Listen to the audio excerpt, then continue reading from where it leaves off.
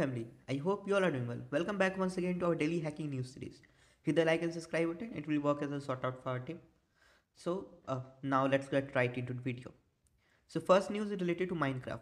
So Microsoft on Thursday have flagged a cross-platform botnet that primarily designed to launch DDoS attack against private Minecraft server. So this is being called as MCCrash, and this is a botnet that is characterized by unique spreading mechanism that allow it to propagate to Linux-based devices despite originating from malicious software download on Windows host.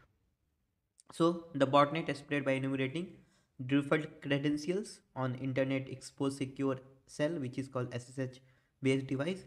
So this was being said by the company, and they have also added that because IoT devices are commonly enabled for remote configuration with potential insecure setting, these devices could be at risk to attack like this botnet.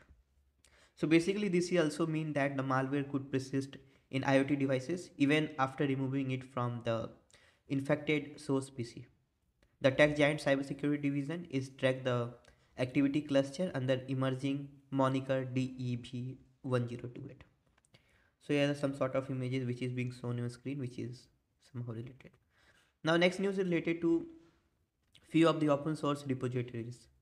So unknown threat actors have uploaded a massive of approx 1,44,294 phishing related packages on open source package repository including NPM, PyPi and NuGet.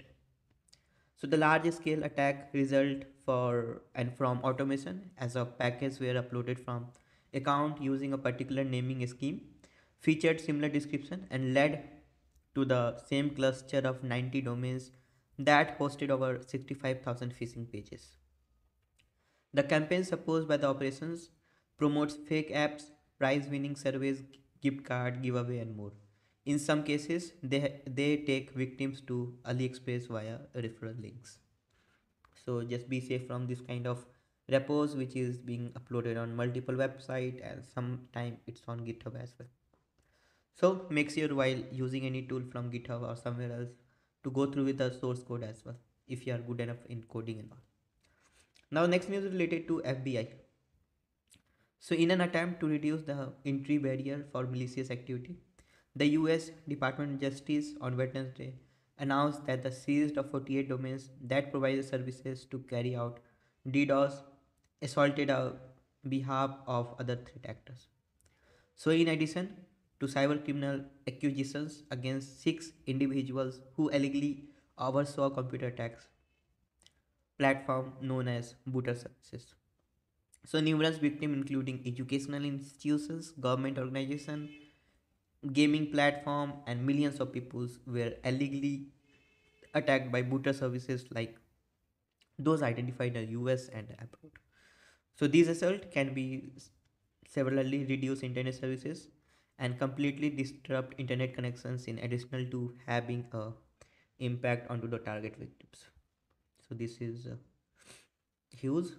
Every time FBI is catching some sort of malicious group which is good for the country and for the world as well.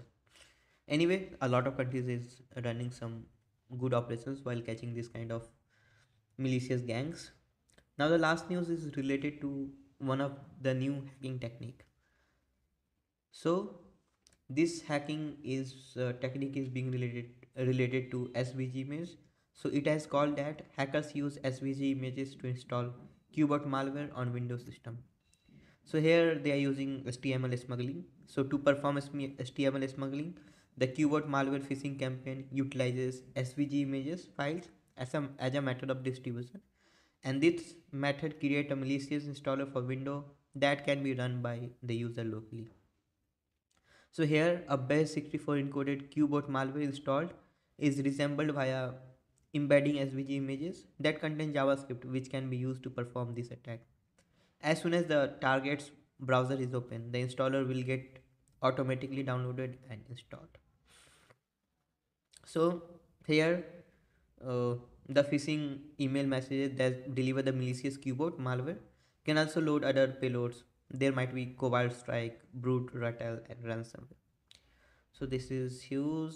And if you know what is HTML smuggling, then in this scenario, basically HTML smuggling involves encrypting JavaScript payloads into HTML attachment or website in such a way that they don't leave any trail behind. So that's all for today. I hope you found this video helpful. If yes, comment and feedback. You must subscribe because we are bringing hacking news on daily basis. So at last, thanks for watching this video. Have a great day. Jai Hind.